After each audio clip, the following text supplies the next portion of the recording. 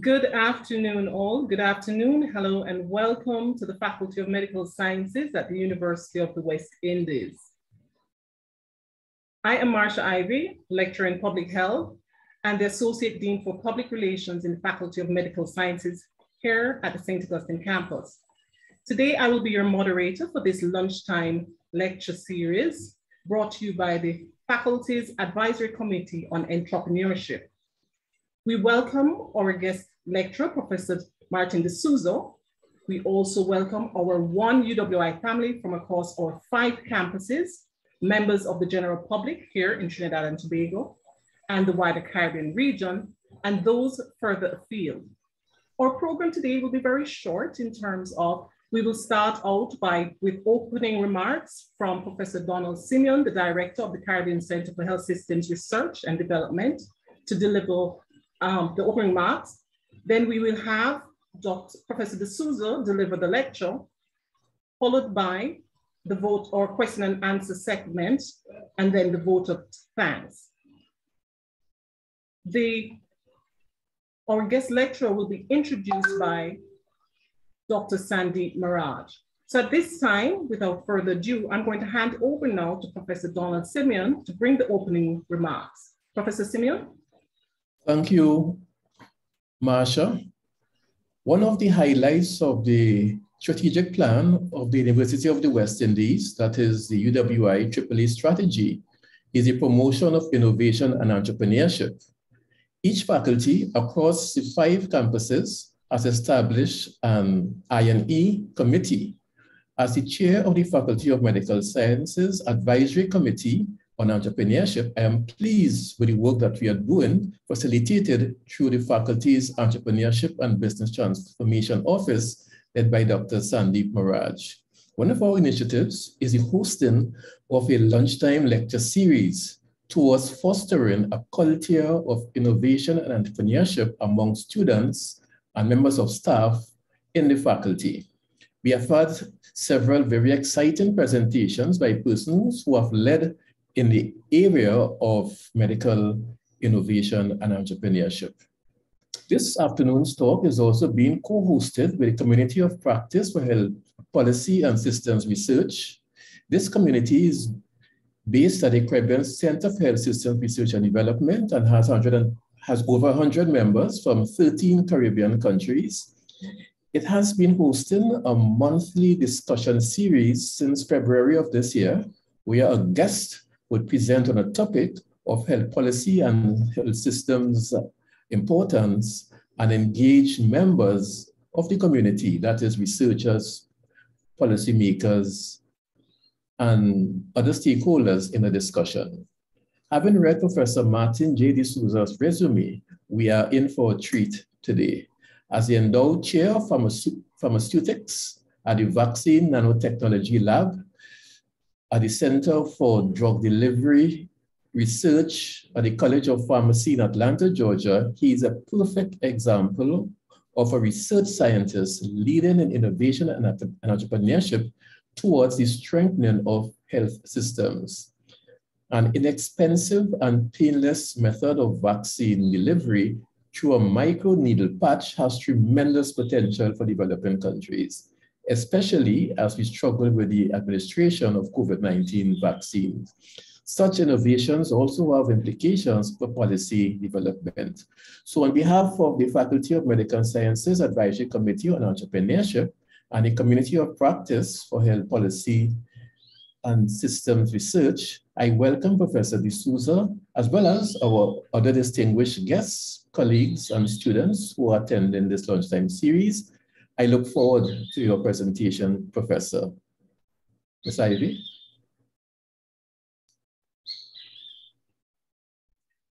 Thank you, Professor Simeon, for those very brief opening remarks that just touched on everything that we need to know to go into this lecture. At this time, I'm going to invite Dr. Sandeep Maharaj, who is the Associate Dean for Distance Education Projects and Planning. He's also the head of Entrepreneurship and Business Transformation Office and the coordinator of the Pre-Health Professions program here at the Faculty of Medical Sciences. I'm going to invite Dr. Maharaj to introduce Professor D'Souza. Dr. Marad, over to you. Yes, a pleasant good afternoon all. And it's a really great pleasure and honor actually to introduce somebody I met in 2009. And since then, he has grown leaps and bounds. Something I would aspire to eventually. Professor Martin D'Souza has a BS in pharmacy from the University of Bombay, followed by a PhD in pharmaceutical sciences from the University of Pittsburgh School of Pharmacy. Professor D'Souza actually has the D'Souza Nanotechnology Lab, actually based at Mercer University, where he's the director of postgraduate studies as well. Professor D'Souza works in the design of novel patented nanotechnologies for delivery of nanovaccines via the oral route, buccal and parental, as well as microneedles to deliver vaccines via the transdermal route, something we'll hear about today. He has also worked on the influenza vaccine, HIV, HPV, bacterial vaccines, as well as pneumonia, meningitis, TB, typhoid, and cancer vaccines. And he has a very interesting proposition for you all when it comes to cancer vaccines, being recently having one patented and also, and this is entrepreneurship, currently being commercialized. Professor D'Souza has also been working with the NIH, and beyond working with the NIH, he has been working assiduously when it comes to the delivery systems for COVID-19 nanovaccines. Professor D'Souza, with not much further ado, I wish to thank you and welcome you here this evening so that you can talk to us and give us more information on your work, which we are very happy to hear about, Prof. Over to you, Prof. I want to begin by expressing my gratitude to all of you for these really warm words of welcome. I've been associated with the University of West Indies in Trinidad and Tobago for many, many years. And I've enjoyed that interaction over the years. And I always look forward to making the trip there. But these days, it's going to be mainly virtual. So with that, I'll begin my talk. So today, I'm going to focus mainly on nano vaccines using a very different system. So we've heard a lot about the COVID-19 vaccines recently and all the, the issues with storage conditions, so on and so forth. And so one of the things that my lab was interested in doing is to take it a little past this point. The vaccines that we have right now are fine, but really very difficult to use in developing countries and especially many parts of the world that really can't maintain this cold storage conditions. So my lab has over the years been focusing mainly on trying to put out vaccines of a different profile, vaccines that are very thermostable and that can be administered without much clinical effort, so to speak. And so one of the good things that really came out of this COVID issue in the last couple of years is the field of vaccines have moved tremendously. I think it has moved we were really stuck in a rut. If you look back, vaccines have never evolved for the last 100 years. We were still using this, the Stone Age technologies of injecting IM vaccines over the years. And so I think with this mRNA vaccine came the first beginnings of a change. And with that, I think we will see major improvements in vaccines. And being in that field, I can't tell you how elated I am that this has happened. So today I'll focus quite a bit on some COVID-19 vaccines that we've been doing, but also touch briefly on some other infectious disease and cancer vaccine that we've kind of been working on as well. So as I said before, if you look, most of these, a whole bunch of these vaccines require, almost all of them need cold storage conditions and some very extreme low temperatures. And then they're all complicated with multiple doses, booster shots, so on and so forth. And as I said, well, one of the good things that will come out of all of this stuff is the field of vaccines has got a huge boost in terms of trying to get new strategies and new things on the market. I do sit a lot on several NIH panels, one every month almost, on peer review and other government panels. And one thing I have to say is we've seen a lot of new innovations, right from oral dissolving patches to microneedle vaccine patches. And so we can hope to see some of these show up, sooner than later. So I'm very excited about that possibility. So moving on to the main theme of this talk, we're all familiar with this COVID pandemic that came about sometime around March of 2020. And thereafter, there was the Delta variant. And, that took us by quite a shock. And then, of course, I've been telling my colleagues ever since that every 3 to 4 months, we can expect a new one. And, as long as the world, and I mean the world, not just specific countries, the world is not fully vaccinated, we are going to continue to see new mutants show up periodically. And we'd be lucky if it gives us a gap of 6 months each time. Having said that, really no one knows, most of the time, variants are worse than the previous one because it basically improves itself. That's the nature of viruses in general. And you really never see a weakened virus too often as it evolves. So as this one that came about, the Omicron one, is basically showing the same potential. It has 15 amino acid changes in the receptor binding domain. And that binding domain is the one that attaches itself to the ACE2 receptors on several different organs. And I'll show you that in just a moment. With that, we also see some other changes in the spike 1 and spike 2 part of it, leading to increased transmissibility. And as though all of this is not enough, it further complicates it because there are several labs have already identified and said that they have to now change the established PCR assays, which we were using all along. And so we may have to also come up because many of these may not even be picked up quite easily. So we are, everything is now complicated by the fact that we may not be able to pick it up in infected individuals as well. So with that, we know that all of these are related to one main mechanism of action where the spike 1 protein binds to the ACE2 receptors that are on the cell surfaces. And this is the main route by which the entire process takes place. Having said that, let's look at ACE2 expression. As you can see, it's everywhere. There are ACE2 receptors in the central nervous system, upper airways, in pretty much the entire vasculature, the lungs, of course, liver, the gut, kidneys, heart, and even the eyes.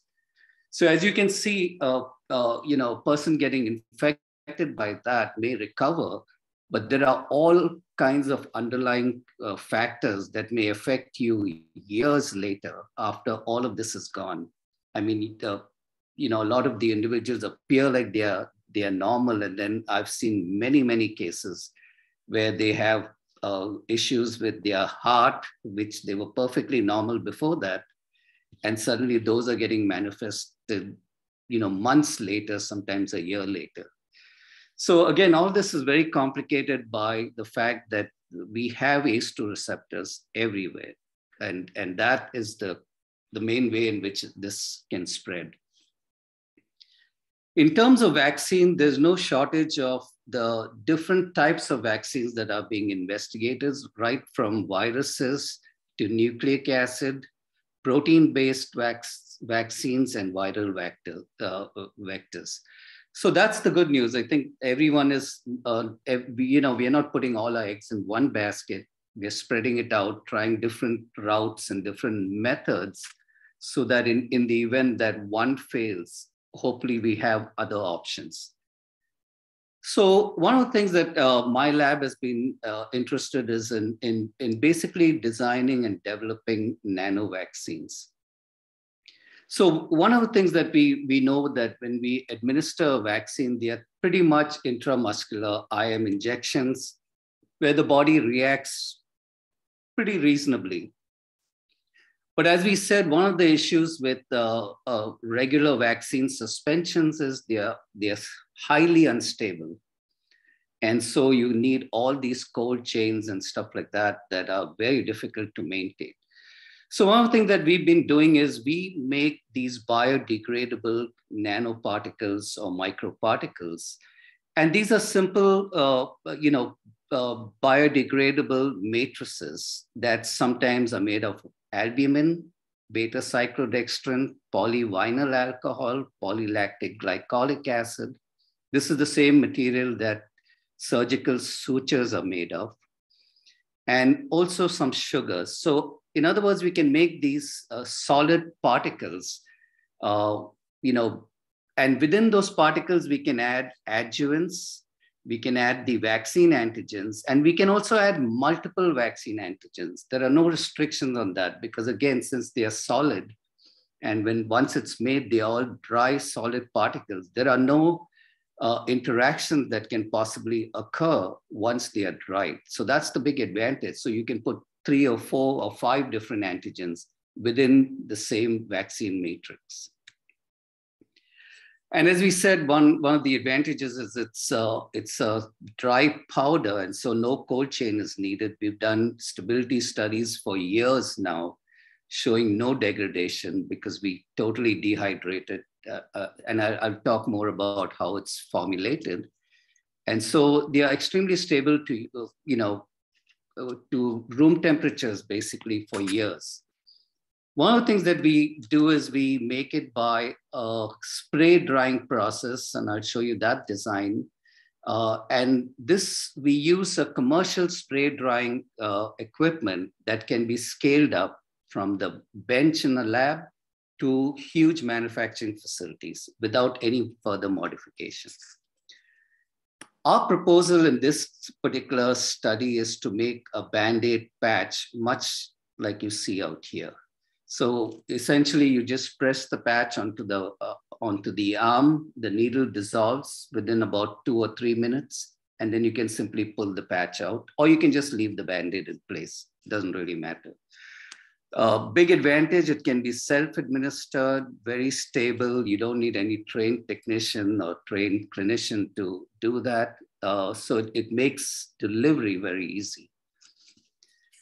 So here are some of the differences. If you look at a typical subcutaneous or intramuscular needle, a regular hypodermic needle that we are all used to seeing and terrified of, this is what happens. The needle goes right through the skin, right through all of these blood vessels and stuff, and the nerves are all down here.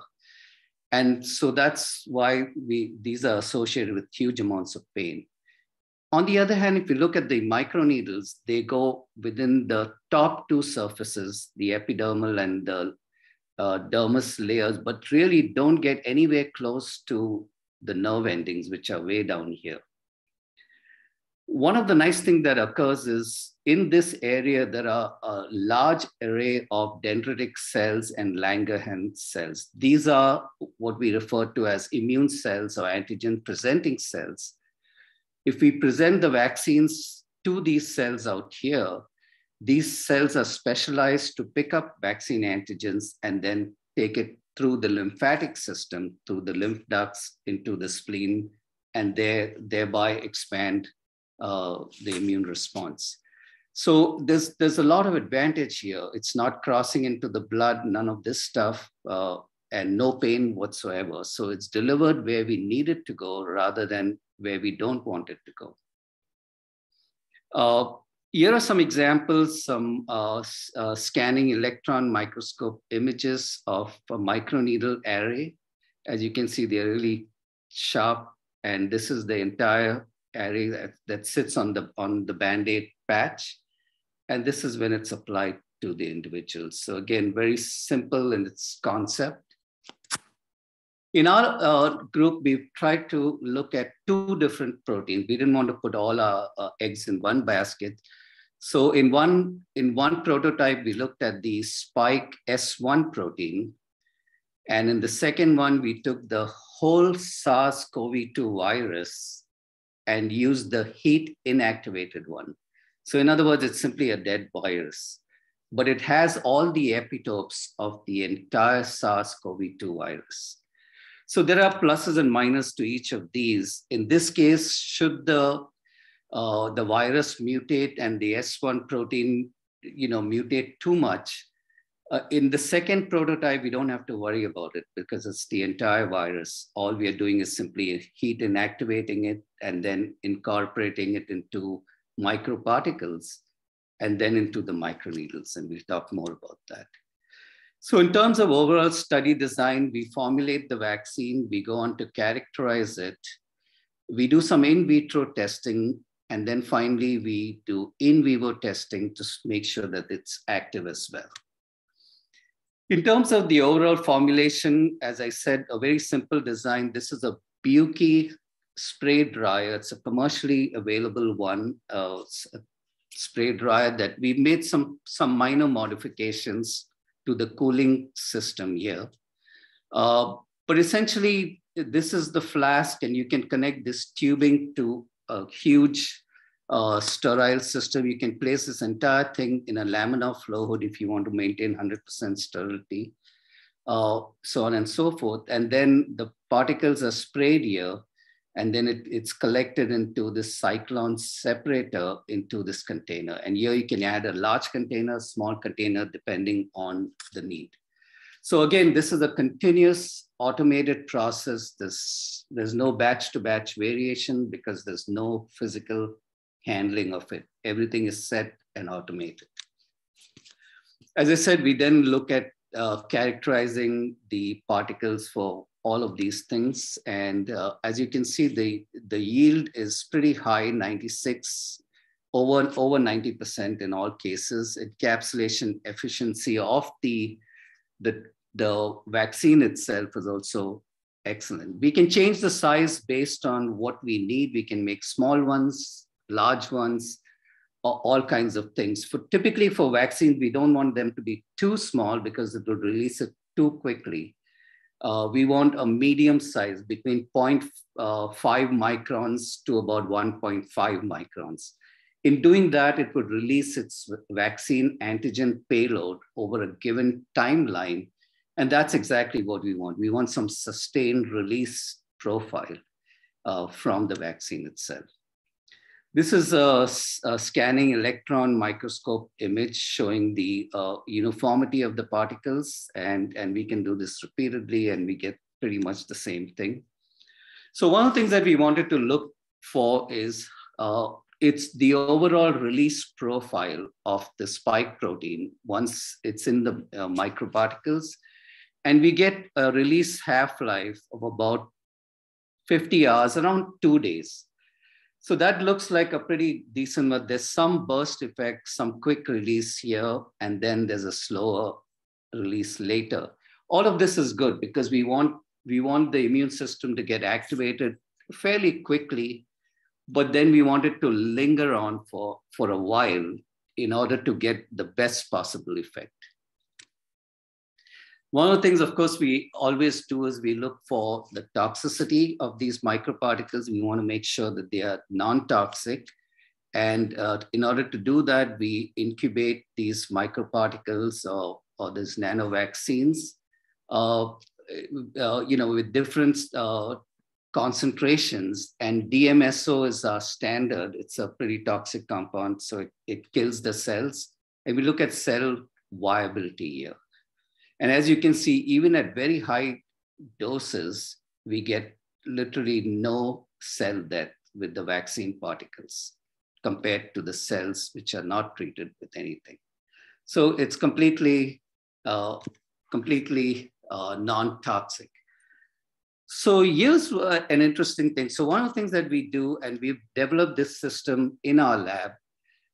So rather than test a vaccine formulation in hundreds of animals and mice and rats and guinea pigs and so on and so forth, including primates, we've developed in-house a system wherein we can test the potency of our vaccine formulation without having to do in vivo testing. Okay, and this is a major advantage because now we don't have to have all these large number of animals. So in this setup, we take antigen-presenting cells, which are dendritic cells, which we can grow in culture, and we can get human dendritic cells, murine dendritic cells, so on and so forth. So we have these dendritic cells, and then we expose the dendritic cells to our nano vaccines. Okay, so these are the microparticles or nanoparticles containing the vaccine antigen. And it can have the adjuvants, so on and so forth. Once these are taken up by the dendritic cells, we get what we refer to as an innate immune response. That's a very quick response when the body sees any bacteria. That's the first thing that happens. You get a quick innate immune response. And what you notice out here is one of the early markers or indicators of a response, an innate response, is nitric oxide. So these dendritic cells generate and produce nitric oxide that then starts to break down these vaccine particles. Then the entire process of an antigen can go by two routes, one, the other, or both. And we'll talk more about that. So one of the routes it can go through is what we refer to as the Th1 pathway. So in this case, the vaccine antigen is presented onto the surface of the antigen presenting cell, which is a dendritic cell. And in the presence of the co-stimulatory molecule like CD80 or 86, it can then present this vaccine antigen on the surface to cytotoxic CD8 positive T cells. If it goes to that pathway, it's referred to as a Th1 pathway, or an MHC class 1, because the MHC class 1 molecule is expressed here with the co-stimulatory molecule out here. And then we get what we refer to as a cytotoxic response, which are mainly CD8 positive T cells. On the other hand, as an alternative, you can also get what we refer to as the Th2 pathway, which involves the co-stimulatory molecule CD40 in conjunction with MHC class 2. If this occurs, then we get activation of helper CD4 positive T cells. These are mainly responsible for antibody formation. Okay, so in one case, you can get cytotoxic CD8 positive T cells or helper CD4 positive T cells. And once these are initiated as part of the innate immune response, that occurs pretty fast, then that can trigger the adaptive immune response, so on and so forth, which we'll talk about later.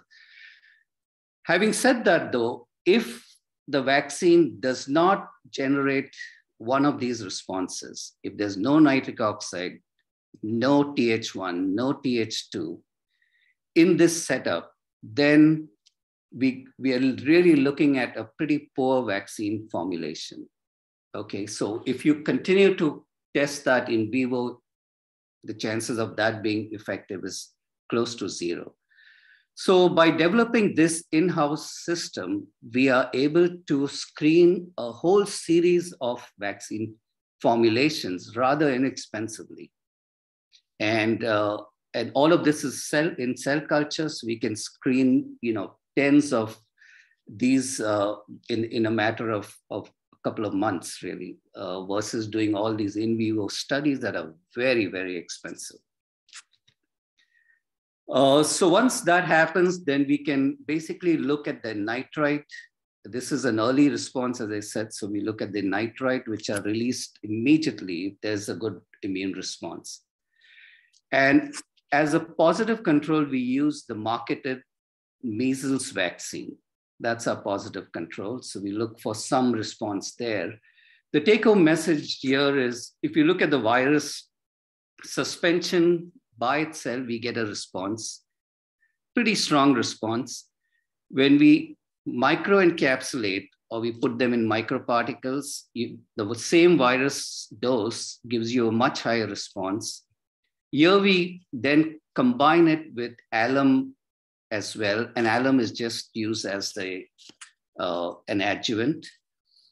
And then in the last one, we use two different adjuvants, alum and MF59. Both of these adjuvants are approved by the FDA. So one thing that we've done over the years is we've basically made sure that we use only approved adjuvants, FDA approved adjuvant, because we don't want to complicate the whole scene.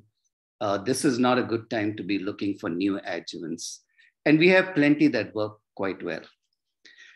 So the take-home message here is this response is literally double of the marketed measles vaccine. So as you can see, by simply encapsulating the virus in a particle and using just standard adjuvants that are commercially used currently in most vaccines, you can get twice the response for the same dose.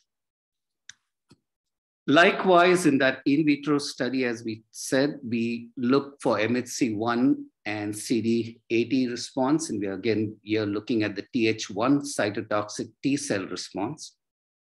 And the take-home message here is the last group again, which is the virus encapsulated with alum and MF59 in both these cases. You get the highest response compared to any of the other groups. And same thing we get for the Th2 pathway. This last group is at least equal to, and in most cases, slightly higher than each of its individual components. In all cases, you may not get both Th1 and Th2 response. So keep that in mind. For cancer vaccines, it's preferred that we get a cytotoxic T cell response. In other words, the Th1 pathway is preferred because we want those cytotoxic T cells to go and kill the cancer vaccines. For infectious disease, one or the other is fine.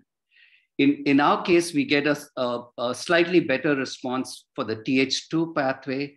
So in other words, we know it's going to generate antibody response, but what's even nicer is that we get a strong cytotoxic T cell response. So in other words, we get potent T cells that will go and wipe out the virus. This is always a highly preferred route. And it's preferred simply because cytotoxic T cells are very, very vigilant and they can pretty much clear the virus very fast.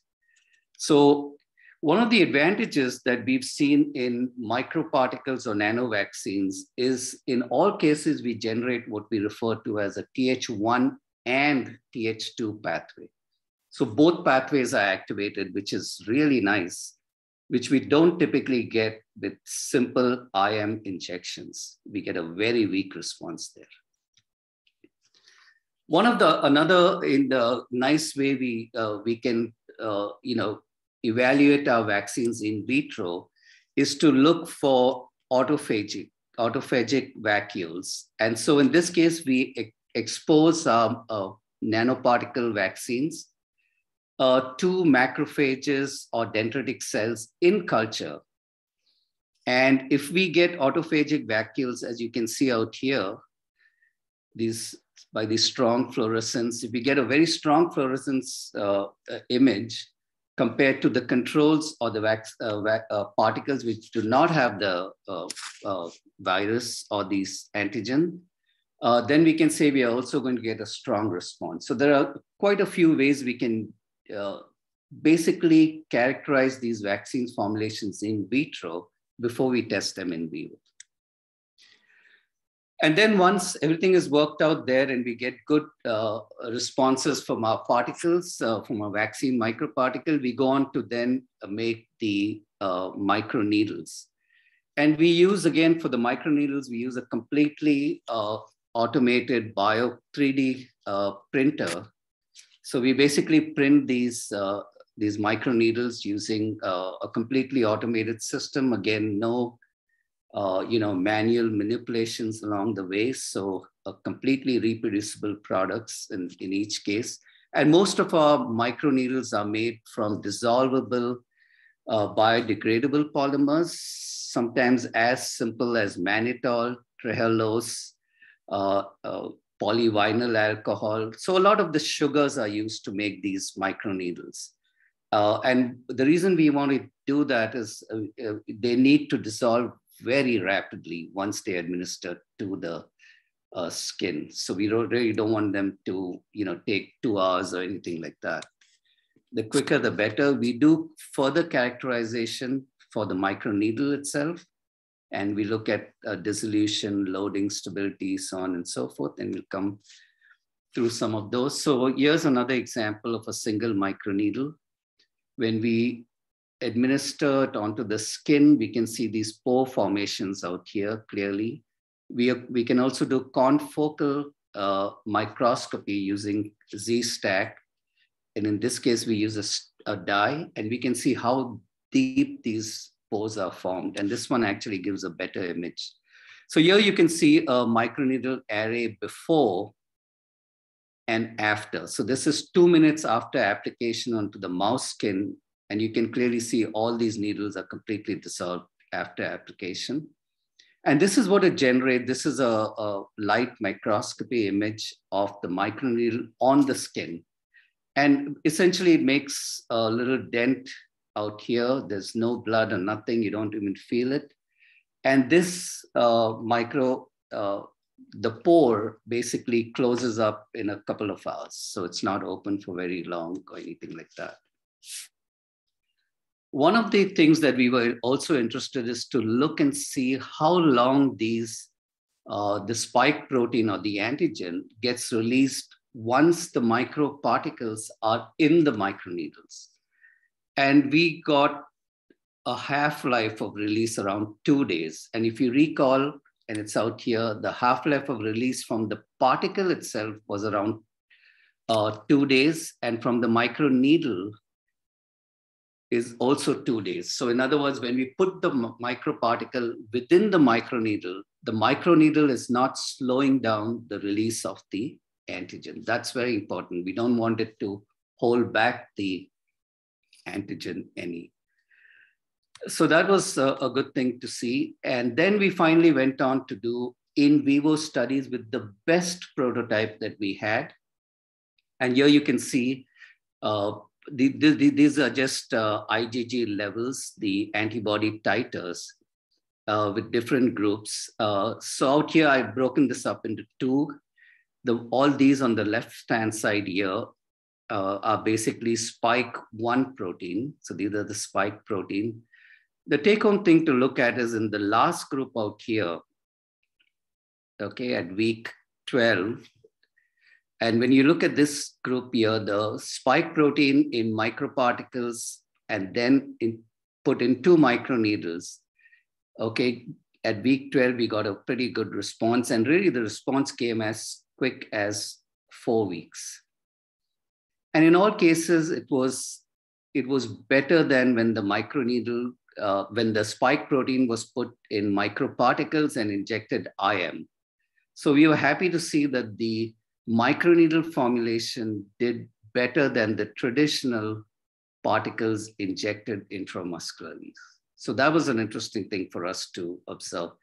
And quite clearly, the microparticle in turn was better than the one that was just pure suspension of the spike glycoprotein. And likewise, we see exactly the same thing here with the virus. When we look at the virus as well, we get this similar kind of thing.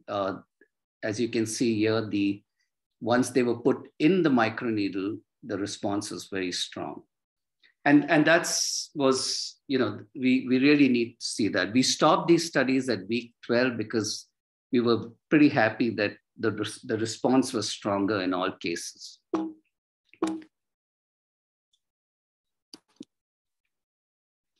All right, so that was the spike and the virus thing for the SARS-CoV-2 vaccine.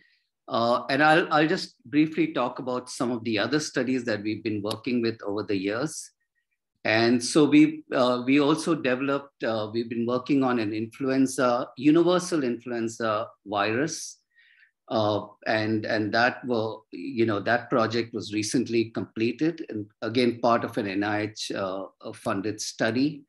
And in that case, we were looking at the M2 protein. So the M2 protein in influenza viruses are common within all the virus categories. So basically, we used the M2 protein, and we used VLP, virus-like particles of the M2 protein, as the viral antigen. And again, we got excellent result. This was a collaboration between several individuals from Georgia State, Emory University, and Georgia Tech, all of the 3 other universities in the Atlanta area. And we also have been working on an RSV vaccine. Currently, there are no good RSV vaccines. And in this case, we are using the fusion protein, the F protein, which again is responsible for fusion between the virus and the host cells. Similarly, we are working using the VLPs of this F protein. Okay, and again, just in an attempt to get it to induce a stronger response. And then finally, I just wanted to make a quick mention. In the past, about 5 years ago, I completed a study using ovarian cancer, and we designed an ovarian cancer vaccine. I was happy to say that was then licensed to Keromic Biopharma, and a company in Houston, Texas. And basically, they will be starting the phase 1 study of the first of its kind vaccine sometime in early next year. So those are some of the things. And in that particular thing, we are using a series of antigens that we've identified, SP17 and several proteins and DNA prototypes that were isolated from ovarian cancer patients. And that would be a cocktail of different antigens that will be used in that particular vaccine formulation. With that, nothing is possible without, I think I've graduated over 60 plus PhD students over the years, and I couldn't really do anything without them.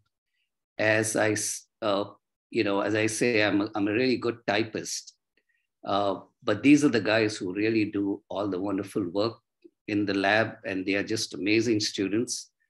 I couldn't do anything without them. And nothing would be possible, of course, without funding from the National Institutes of Health that have been, with me for years and years now. And I've been able to, get a lot of my funding, pretty much all of my funding for these vaccine studies from them. With that, I would like to open it up for questions. And let me stop sharing my screen, see how we do that.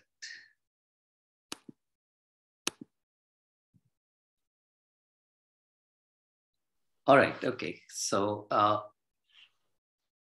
I think you can, I guess you can type the question in the chat box. Okay, thank you so much, Professor D'Souza. So I did see a few questions coming for you. There was quite a bit of sharing of location and names going on while you were delivering. Everybody was interacting. So let me give you some of the questions. It might take a little while if you are scrolling through to find them. So I started off for you. So we had a question that said, do you see this method being effective for all categories of people? Example, children in which the lymphatic system, Langerhans cells are not developed properly yet? So yeah, the answer to that is I wouldn't say that in very young children, that the system is basically not developed at that point, because in all these cases, we are taking advantage and we do need the complete development of the lymphatic system. So no, I would say in let's say the infant and newborn, I wouldn't say that that would be applicable at that stage. But once they, get past 4 or 5 years old, I think from that point onwards, once the immune system has, matured and have started to develop, it would be viable at that stage. Yes. Okay, thanks, Prof. Another question that came in was, is it that, I think it was a follow-on as well, is it that the efficacy of this nanotechnology will be comparable to standard methods for COVID-19, that is average 6 months, and therefore another microneedle shot needed after a particular period of time? Okay, so that's a good question. And so we did a follow-up study, with basically, in all cases, we used a prime, in other words, the initial one followed by one booster. And we did need the booster in pretty much all cases. Having said that, we didn't, we don't know if we didn't use the booster, would the titers have still been the same, but we did not want to take any chances because these were the initial studies that we were doing. And so we did use a prime followed by a booster in all cases. Okay. All right, thanks, Prof. We have the questions rolling in crazily now. They're all coming in fast and furious. Why are nasal vaccines important? So one of the things that we see in this particular case, at least with the COVID vaccine, so I think the question was, why are nasal vaccines important, right? Mm-hmm. Yeah, so one of the best methods one could come up, at least for COVID, is a mucosal vaccine. And so nasal delivery is a mucosal delivery system. One of the things that I think we probably will see evolve in the next few months and probably within the year are basically a nasal vaccines, much like we had the flu mist, where you inhale the vaccine. That would be the best kind because this particular virus enters the system through the nasal cavity. In other words, it enters through the airways. If you can develop an immune response that is mucosal or through the respiratory tract, that would be the best kind because you would have a strong antibody response literally in days or hours after any exposure. So I think there's a lot of emphasis towards that. At this point, they could go with the most conventional one, so they didn't have to waste much time. But I know that there are many companies who are working on nasal vaccines for COVID too as well. Okay. All right. So another question: Can spray drying affect the composition of spike protein and hence decrease its efficacy? Yeah, so that's a great point. So one of the advantages in the method that we use, as I said, we modified this, the nozzle, the spray nozzle. And in this particular spray nozzle, we cool it down to minus 10 degrees centigrade. So in other words, the spray nozzle itself is very cold. So it does not get exposed to any heat during that time. The only transient heat that it gets exposed to is when it's going through the chamber. And that literally goes through in seconds. So, and we've done many, many examples of enzymes and antigens and proteins and tested them before and after, and we've got no degradation, not even a 5% degradation. So no, we've done this and we've been using this prototype for, I would say, at least 15 years now. And we've tested all kinds of different proteins, enzymes, very, very thermal sensitive enzymes, and we've had no degradation. Very interesting, very interesting. All right, okay, so This question, the person who's asking it is assuming that the microneedles are not hollow. How are the microparticles incorporated into the microneedles? And okay.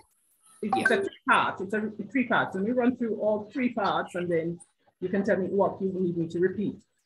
If the heat needles are hollow, is there a reservoir in the patch?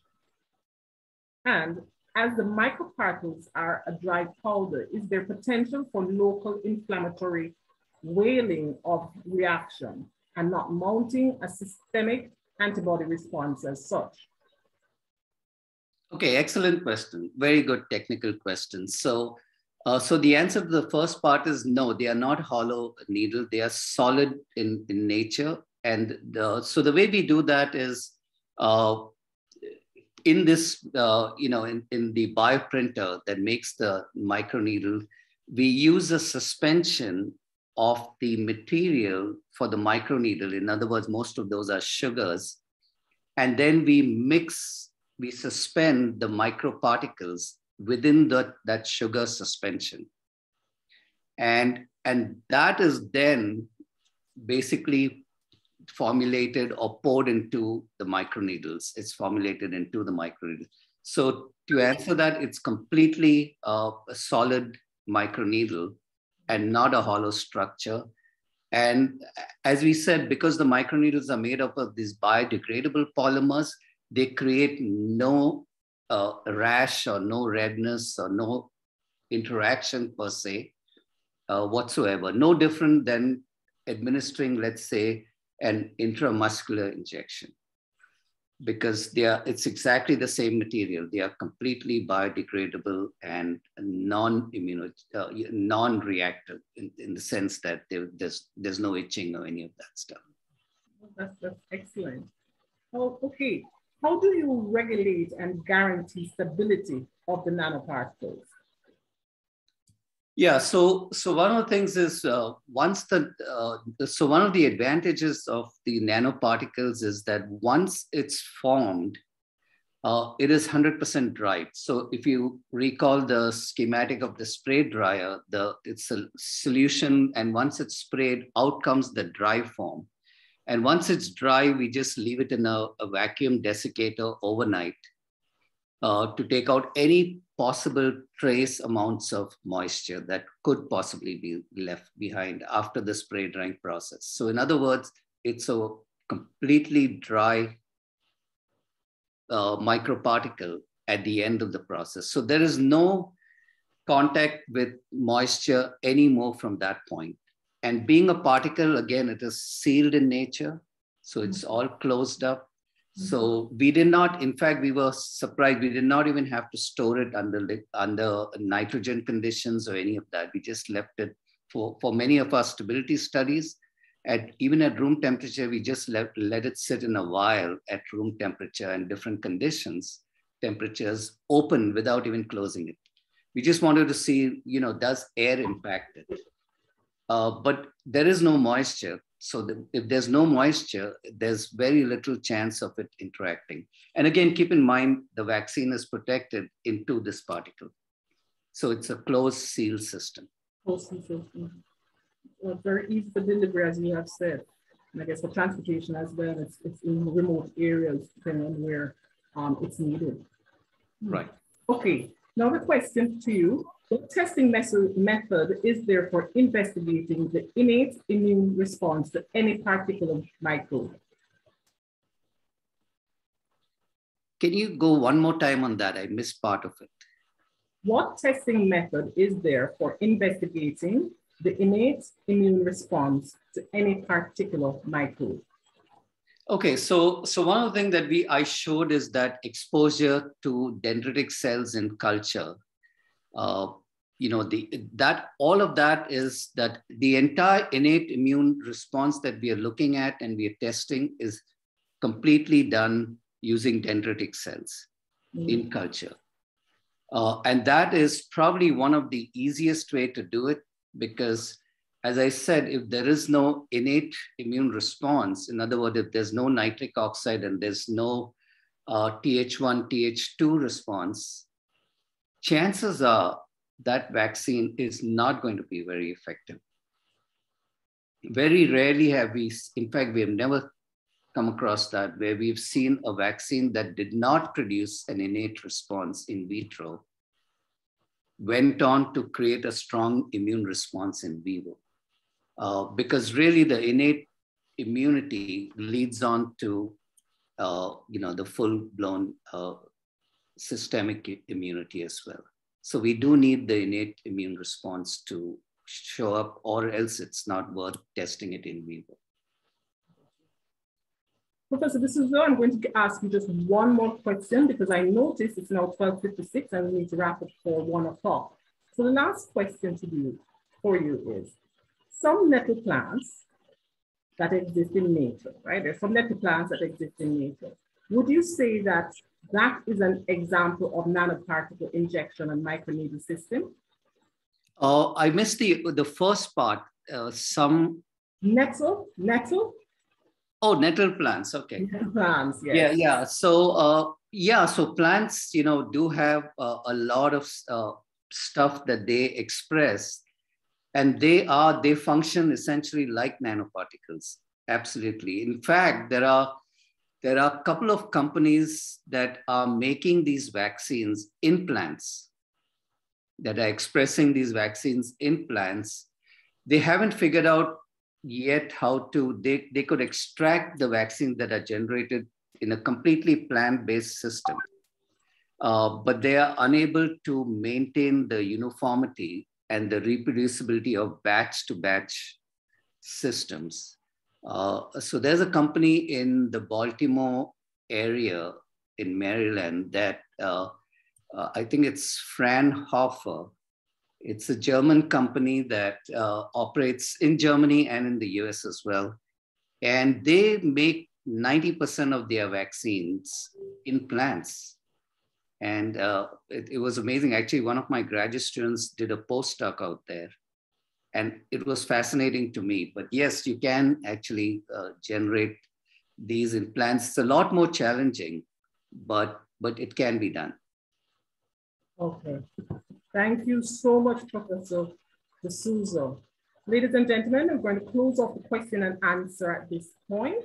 Thank you all for such engaging questions. And I'm going to hand over now for the vote of thanks to Professor Sureshwar Pandey, who is Professor in Pharmaceutical Studies at the Faculty of Medical Sciences here at the St. Augustine Campus. And when Professor Pandey is finished, I will come back and just do a wrap up in 2 sentences. Professor Pandey. Thank you, Dr. Thank you, Dr. Mercer. Words are not enough to express the gratitude for the delivery of such a wonderful topic, that is a nano vaccine delivery via a band-aid-like microneedle patch. Professor Martin D'Souza, excellent work. I think for this delivery and for your work, I profusely thank in person and on behalf of this organization. You have done a wonderful job, enlightened us with your work. I understand this work was done not in a day. For quite some time, you have been working on these nanoparticles and microneedle delivery. So thank you very much, Prof, for your enlightened talk. I express my gratitude and thanks to Professor Simian for his opening remark, Dr. Sandeep Maharaj for his organizational capacity and to bring this talk, luncheon talk, and I hope it will continue and wish it will continue. I also thank the host and the co-hosts for this presentation, their interest to organize and the luncheon talk. I will fail in my duty without expressing my thanks to all the participants who at these odd hours of lunchtime from 12 to 1, they have participated and have paid attention. A special thanks to those who had queries and questions to clarify the doubts. If I have missed anyone, I feel sorry for them, but it doesn't mean that I do not thank. Thank you, one and all friends. And Professor D'Souza has always helped us by several ways. So to him, salute and thanks, Prof. Thank you very much. Thank you. Thank you. Yes. Thank you, Please. Professor Pandey. Thanks, Professor Pandey. Ladies and gentlemen, we are now at the end of the lecture. Thank you so much for joining us. We trust that this was very enlightening and informative for you. We are going to be posting the recording of this lecture online. The link is in the chat for you to access. It won't be up today, but it will be up in a few days' time, and you can always check our link to see the lecture. Thank you again for being such a wonderful audience. Thank you, Professor D'Souza. Have a wonderful afternoon, and please remember to be safe and follow the guidelines for your respective countries. Good afternoon. Thank you all. Thank you all. My pleasure.